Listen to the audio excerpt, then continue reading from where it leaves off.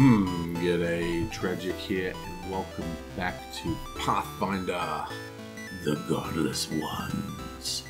And yeah, so there's a lot to do here. We're going to get straight into it. I've decided I'm going to pretty much redesign this mod. There's a huge amount of errors. I just can't get this die roller to work the way I want it to. It's causing all sorts of grief.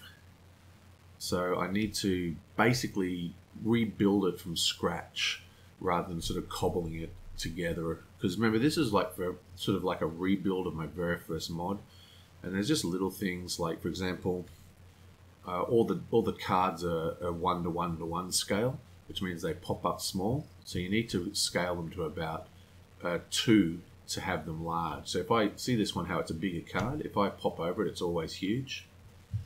So the whole mod needs to be scaled up, and I want to make these things larger, these locations, because sometimes it's hard to look at the, I want them to be about the size of these cards. Lots of little things, but mainly I need to redo the die roller and the player board buttons. And so instead of like doing it and then adjusting this file, I'm just going to finish this game as is and then have the next update into the next scenario. So let's get straight into this now. We are missing a few blessings, by the way. So let's go, what do we got? 9, 10, 11, 12. So now we're up to date on the blessings. I need to put a blessing announcement, some kind of thing that lets me see. Let's put the chat log on as well, so you can see my rolls, because some people were complaining about not being able to see the rolls.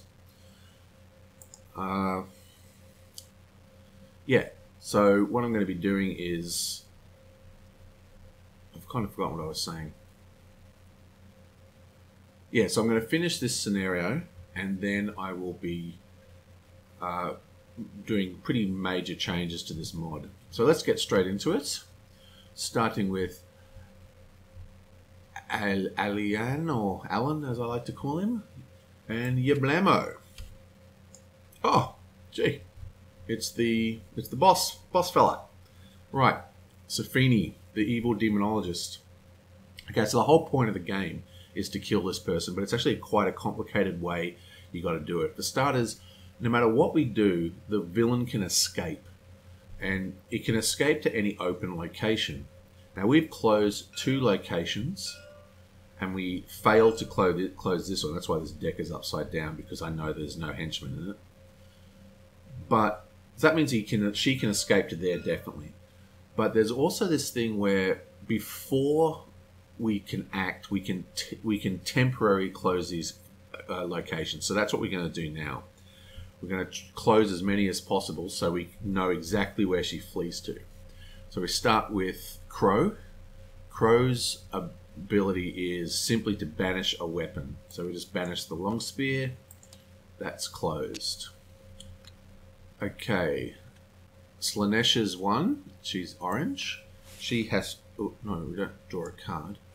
She has to summon and acquire a random weapon. So, yoink. Let's hope it's a good weapon. Oh, Swordbreaker. Nice. 1d4 -1. That's pretty weird. It's actually not that cool, is it? Discard this card to evade a monster you encounter with a highest difficulty to defeat is less than 11 plus the scenario's adventure deck number. Interesting. So it's actually not good for fighting people, but it's got an evade. I might give that to one of the weaker characters. Anyway, the point is, a strength melee 9. We should be able to get this because we have an 8 plus 3. So that's 8, 1, 2, 3. That means we need to roll a 7 off an 8 die to actually do this. That's actually quite hard. We've got 1 blessing available to us. Why has he only got 3 cards? I guess he must have used a blessing last turn. So, well, I guess we're just going to risk it. We can't really do anything about that. Yablamo, come on, 7. Ugh. So close. We get 9. Oh! Actually, we only need to even it, don't we? We rolled a 9, we got a 9, we get it. And that means we also can draw a card because of the location ability. So that one's closed. Next is Balthor, or whatever his name is. He has to just beat combat, right? I'm going to make these cards, these location cards, scaled larger so they're easier to look at. Yeah, so it's just a difficulty 9. So it does say twice the scenario's adventure deck number, but we've got to remember that we're playing scenario B, so it has no number.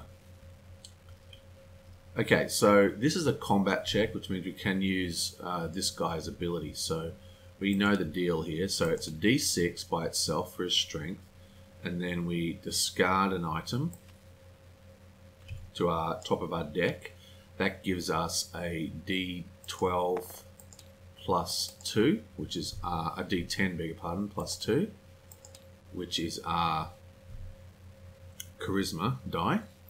And we only need a 9, so basically from a D10 and a D6, which can max roll a 16, we're trying to roll a 7. So we've got basically pretty close to a 50-50 chance. I'm going to risk it. We only need a 9. Come on, let's do it. Oh, beautiful. 13, that's a pass.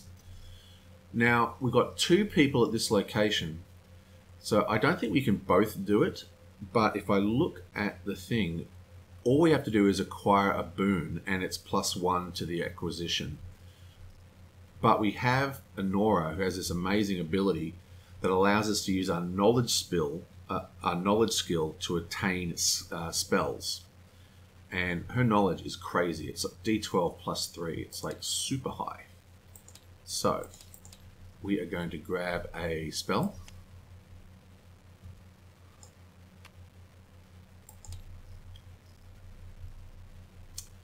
And all we need is a 4. So we should definitely do this. Basically, we need to roll a 1 to win. So let's just put this in my hand. Yoink.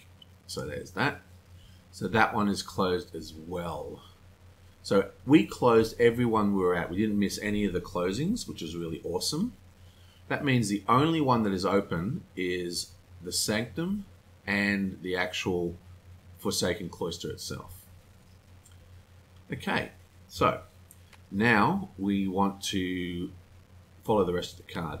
Before you act, summon and encounter a random monster from the box. If the summoned monster is not defeated, neither is she. So let's do that. You boink. Monsters, yoink. And it is a giant cockroach. Before you act, another character at your location summons and encounters the cockroach. Well, there are no other characters. If the check to defeat has a bludgeoning trait, add a 1d8. Okay. And pick merely piercing. It's a real shame. It looks like it's got bludgeoning.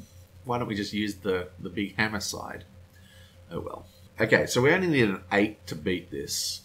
So we are rolling a d6. Oh no, not a d6. We're rolling a d10 plus 2 plus a d6. Now, this is a very badly worded card, like a lot of the cards in Pathfinder. Basically, there's a section of the card text at the very end that says, if any d6 rolled on this check is a 6, counted as a 7. Okay?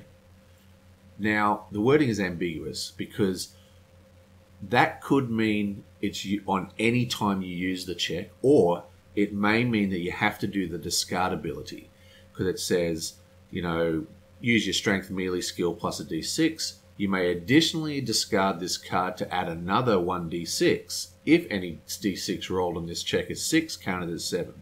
So I'm not quite sure how that goes. It really should have. It's just not very clear. So I'm playing that's a constant. That's because of the full stop. I'm thinking that it's a completely separate phrase, a completely separate clause, so to speak. So I'm going to count that as always active when I play this card. Heavy pick. So anyway, the point is we are rolling we only need an 8, so I think, come on. Come on. Yeah. Ooh, beautiful. So we get a 15, that is a win. So that guy is defeated. And now we actually fight her. So Arcane 9, he doesn't have Arcane. But we need a 12 now to win. So basically we're rolling the same thing, except I think this time I'm actually going to discard the pick and add a d6. And I will get her to play her blessing, which will add another d6. Because I want to nail this. Yeah, blammo. 22, so that's a pass. And we didn't actually advance the blessing deck either. Okay, so we beat her. Now, even though we beat her, right? Because we beat her, we can close this location. So yonk, get rid of that. Yonk, this location is closed. But you don't have the permanent, you don't have the when closing effect doesn't happen or anything like that. So we've closed that location. And there's only one other location around, so we don't have to draw any other cards or pull things out of the blessing decks or whatever. She just gets shuffled in here. We know exactly where she is. And it's a real shame I did that because I wanted to, I think it was Arcane to kill her, which I think Eleanor is our best Arcane. She's D12 plus 1. Yeah, so she's the one who's going to go fight her now. So that was a pretty good first round. So let's discard all that and draw to 4. And now it is Crow's turn. We're going to leave Crow where he is because we want to be able to temporarily close those locations if we find her again. Okay, Magic Pad, Constitution Fortitude. That's a d6 plus 2. Yablamo. We're going to need a 4 here. Fail.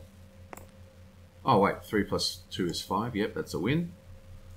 Now we don't have anything else going on here, but I don't want to banish his iconic hero weapon to temporarily close this location, which requires banishing a weapon.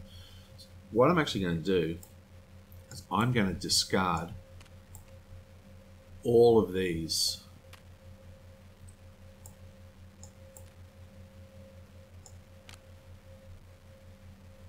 Yoink. And draw up to 4. 1, 2, 3. And hopefully we'll get another weapon.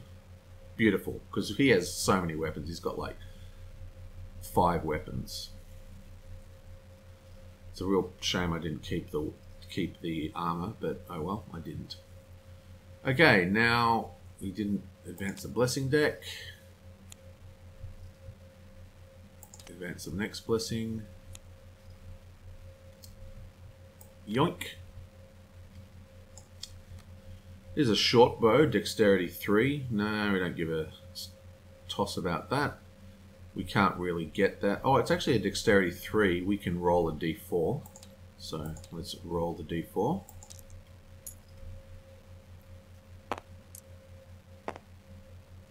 We get a 4. Beautiful.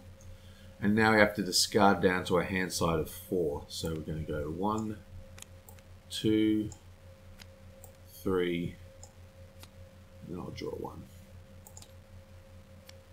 Okay. Balazar. Yoink. Okay, so he has a flaming pick. This is a nice pick. It's a d6 plus 1. It's actually pretty cool. I think the plus 1s are really strong. You know, like if we give the pick, say, to this guy, right? So if we give the pick to this guy, he's going to have a d10 plus 3 instead of a d10 plus 2. That's huge. So we want to get this. Now, it is a strength test, and this guy here, it works on strength tests, not just on combats. So we can do this. So we discard this to the top of our deck. that gives us the D6 plus the D12 plus 2. I'm also going to discard glibness and grab a monster and play it to give me a D4 as well. And Yabamo, we need 12.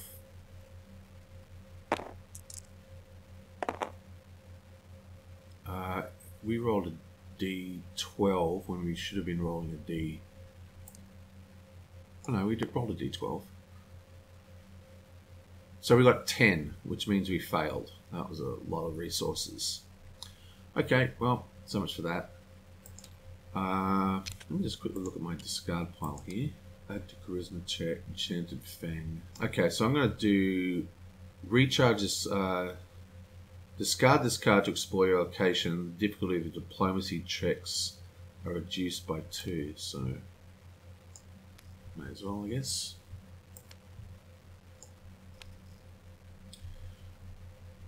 Conscript a snake. We need an 11. So once again, we'll go put that on the top. That'll give us a D6 plus a D12 plus 2.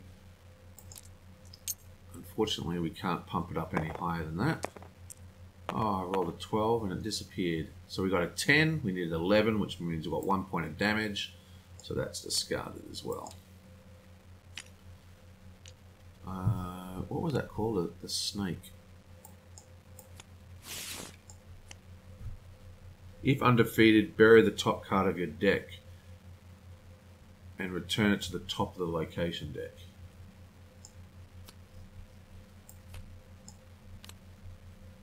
One, two, three, four, five, six. Wow, we've got 1 card left. That's not good. Okay, that didn't go too well. I was getting a bit cocky. So he's going to come over. She's going to come over here and advance that blessing deck.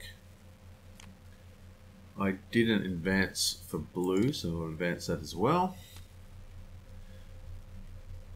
And Yablamo. The blasphemous priest is immune to mental and poison. If the check to defeat has a divine trait, the difficulty is increased by 2d4. Okay, so this has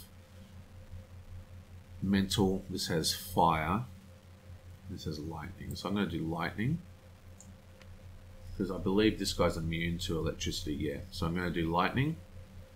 So that is a 12-1 plus 2d4s. Okay, we need 10. Come on. Oh, wow, we are rolling absolutely terrible today. I can recharge this if I beat an arcane 6.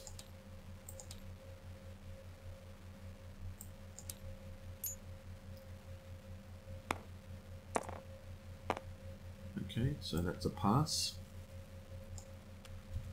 And now I need to do a damage. I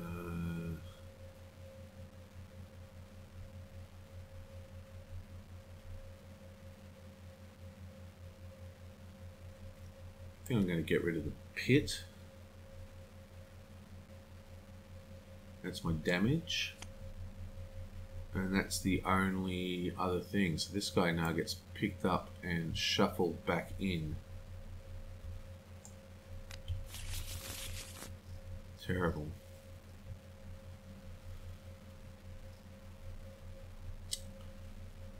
Okay.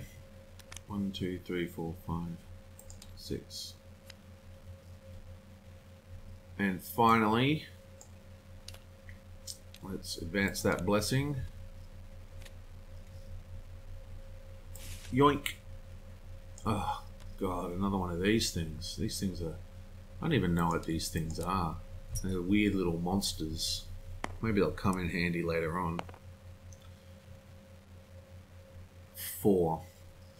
So that gets shuffled into your deck. And we can discard the librarian to get the next one. Ah, excellent. So we can close this. This is good. Hopefully. So the first thing you do, starters, it's not the first explore, so we don't take a damage. Then we spurn the servitor. And we do a divine check. Our divine is actually a d12 plus 2, so hopefully we can actually pass this. This will make our life a lot easier. Come on. Nope. So we need 11 to kill him. Put out the sickle. That gives us 2 d6s. Wow, that's not much, is it?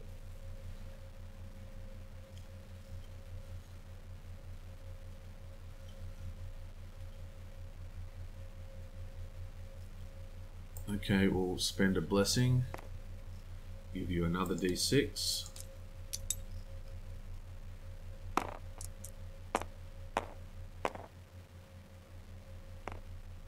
Gives us a 9.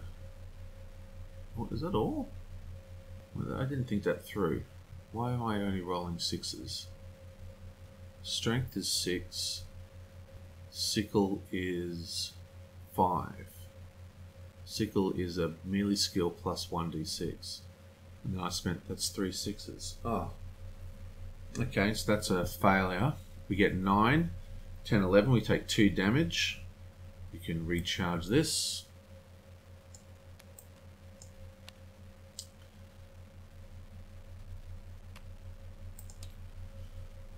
And now we can't beat her, but we still have to fight her to calculate her damage to us. So I'm going to basically do the same roll, but that'll discard the sickle. Okay, and that's 11. Where was that roll 5 seconds ago? So we get no damage, but she is shuffled back into here.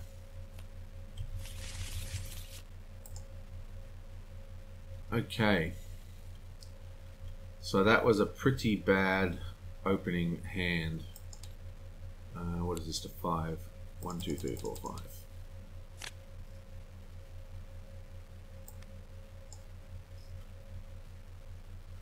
Deary me. Didn't do too well that turn. So I think what the plan is, I've just got to acquire a burn. So I think the plan is now to send this guy to here. She'll go over to here and heal him.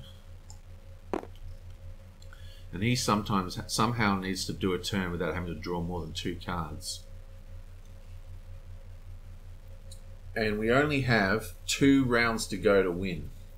So it's not good at all. Oh man. Okay, well that's that. I will see you guys next time. During the editing, I found a couple of big errors. For starters, the snake thing said to bury, not discard, so that card got buried. Also, when we were fighting that monster, we only discarded 1 damage, but we actually got hit for 4 damage. So I am also going to discard 1, 2, 3 more. And then I got to draw another 1, 2, 3. And additionally, I also drew 1 too many cards. 1, 2, 3, 4, 5. Okay. So they're the ones that I caught. Now we have 12 cards. So we've got 2 more rounds to complete this game. It's going to be close, but it's always close in this game. It's always right down to the wire. We've got 11 cards to get through here. It seems like a lot, but we're going to be having more than 1 person fighting in that zone. So hopefully we'll be able to close another location, at least 1, preferably 2 next turn. And then we can have like 2 or 3 characters even here to dig her out in a single round. So it's going to be very, very close. We had a horrendous turn that turn. It started off really well. We found the the villain, and then we, you know, sent her to a place without anything and getting added, so we know exactly where she is. But then we got we missed some really simple rolls, so we didn't get to close. We didn't get to close 2 locations. I think it was. So that was very bad. Oh, how annoying. Okay, that's it. I'll see you guys next time.